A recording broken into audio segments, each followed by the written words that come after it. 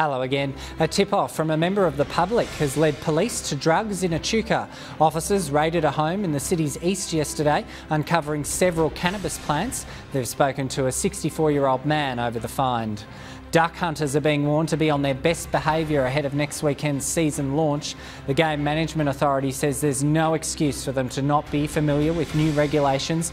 Among the changes, hunters must stop shooting once a bird is downed and make an immediate effort to recover it.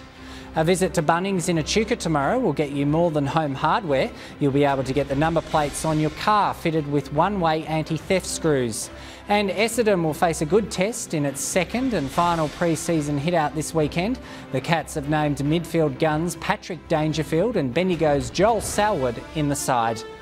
More local news here on Prime 7 later tonight.